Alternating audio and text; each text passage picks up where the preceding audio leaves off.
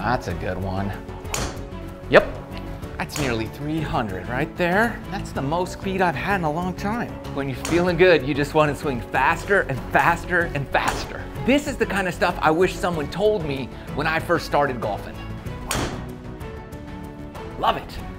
We're doing this wrong, we're doing this wrong, and we're doing that wrong. And we're gonna fix it up so you can get more of this with a lot less effort.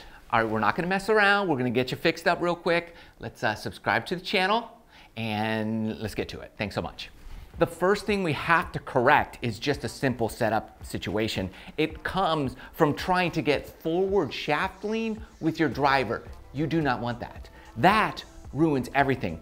You get that shaft coming forward with your driver, that club face is open. That ball is going out of bounds. So what people do is they get their hands forward, then they square that club face and you de-loft your driver. You have a 9-10 degree driver. It's now like a 4 or 5 degree lofted club and you literally have zero chance to hit a good shot here. I scribbled that way to the left. Even shaft lean with our irons gets us in a lot of trouble. Because again, that club face starts opening and you have to do stuff with your hands and wrists to square that face up and it shuts down, de-lofts the club. It's better with an iron because you're hitting down on the golf ball, not with your driver. When you get forward shaft lean, everything goes bad. And you could see it. When you start pushing that shaft forward, that face just opens. And then if you have to manipulate it, you're de-lofting it. No good. So just get that face square and then just slide the whole thing up behind the ball. And that's where you grab it, right there. Wide stance, shoulder width, even wider than shoulder width apart. I'd just like to set the club and by belly, tilt, grab it here, push it out, you're good to go. This, no good. If you make a mistake, go too far back, not too far forward with your driver. Ball off your left ear, inside left knee, left heel, right around there is gonna be just fine. Now you have an opportunity to hit a good shot because your setup is good. The second huge mistake we're making is this. We're listening to all this advice about turning as we take our club back, rotating, right? Like turning the steering wheel. This is what you're doing. No, this is what happens. When you do this on the backswing, just do that and then grab your club and do, look what, that's not good. What this does is it rotates that face wide open and you get that club way inside at the same time. So you're rotating and getting it inside. This is no good. Then when you come in, if you're gonna come in correctly, you're gonna hit so far behind the ball. Bad things happen when you start rotating the club so much. But the thing about that is you actually wanna do that move, you just don't wanna do it first. Here's what I mean. Get yourself your impact bag. These are like 30 bucks, all right? You fill it with old clothes or something like that, like towels, things like that. Okay, we don't want to rotate like this. What we want to do is take it back pretty square with really no rotation here, up in here. And then at this point in our transition is when we rotate down here. So take it back here and you could feel the weight pulling you down like this. That's the move we want, is like that. Here's what it produces. It produces the club in a perfect position on the backswing, and then you get up here, and then you're shallowing the club out. Now I know what you're thinking, and you're right. When you do that, that club is gonna be wide open when you hit the ball. And you know what? You're not wrong.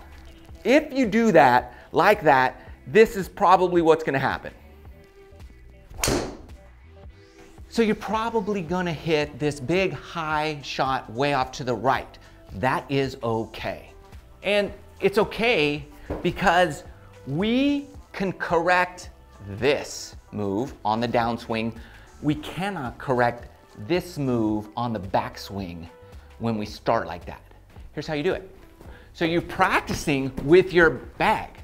You're practicing here and then dropping that down like this. You're practicing this, that's your move. And it's a great muscle memory workout. So if you start losing the ball way right, Not a problem. You can just not do this part as much.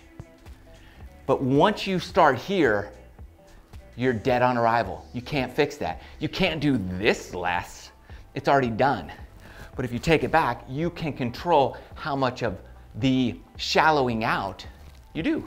So you can have a feeling where you shallow it out a ton or not at all, and then you'll be able to recreate that every single time.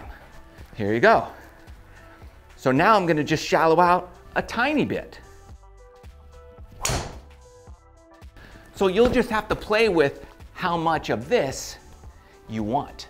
This is a game changer. Final phase of the pie. And for this, we're gonna use our bag again. But notice this number right here, attack angle, 4 degrees. I'm hitting 4 degrees up with my driver. That's why I can swing at 105 miles an hour and get 290, and on the golf course many times over 300 yards. I'm not very big, I don't swing it that fast, but I know tons of people who swing at 115 and they hit it 270.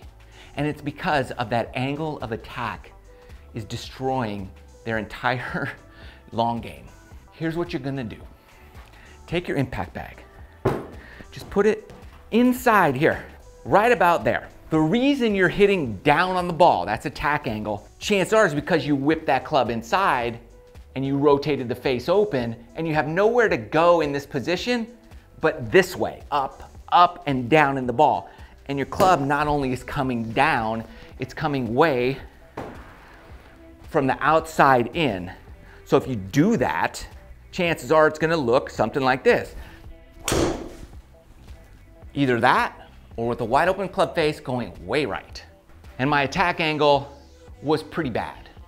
You can have a slight descending blow, but if it's more than a degree, it's not gonna be good. Easiest way to fix that problem is right here. Get your impact bag, just put it a little bit inside. Take a little practice swing. If I come down on the ball, I'm gonna hit it. So I just want a visual aid here. Keep it out of the way at first, so you know, and all we're working on is hitting up on that ball. Your setup position will help. Your takeaway that we already worked on will help this. Everything we've done helps this. So if you're not getting this, then go back to one of the other steps and fix that, because that's probably stopping you from coming up on it. But now that we fixed that, now we can actually hit up on the golf ball. Good setup position, like I did. We're not whipping that in, we're taking it here. See how much up we can hit on the ball. That one was 8 degrees. Here's how you know if you're hitting down on the ball. If it's going way high in the air, you're probably hitting down on the ball. If it starts way left, you're probably hitting down on the ball. If it spins hard to the right, chances are you're hitting down on the ball. Notice my ball. It starts out to the right and then draws. That's a classic sign that you're hitting up on the golf ball.